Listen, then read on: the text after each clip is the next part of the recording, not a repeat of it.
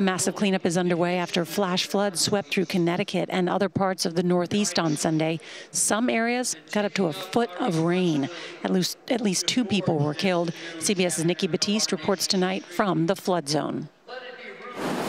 In Connecticut, hours of nonstop torrential downpours unleashed a trail of deadly destruction, washing away roads and bridges, submerging cars. A flash flood stranded several drivers. This man, an amputee, and his dog were pulled to safety. And there was this precarious rescue involving 19 people trapped inside a restaurant.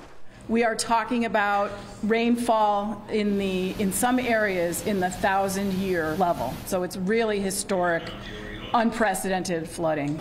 Southwestern Connecticut receives about 4 inches of rain in all of August, but nearly a foot fell in this storm in just a matter of hours. The water just came rushing over the walls like it just came out of nowhere. Kimberly Hallopin has lived in the nearby town of Sandy Hook for 24 years.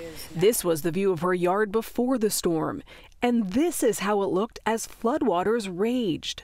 What were you feeling in that moment? Panic. I just thought the front of my house was going to cave in. I really thought we were going to get washed away, you know. The storm also caused major damage in New Jersey and on New York's Long Island. Suffolk County especially hard hit.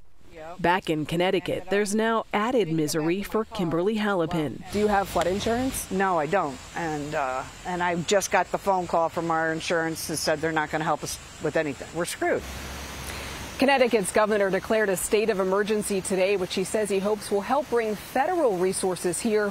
One of the women who died had escaped her car and was clinging to a road sign as firefighters tried to rescue her, but the water was too strong and she was swept away. Norah? Thinking of all the victims. Nikki Battiste, thank you so much.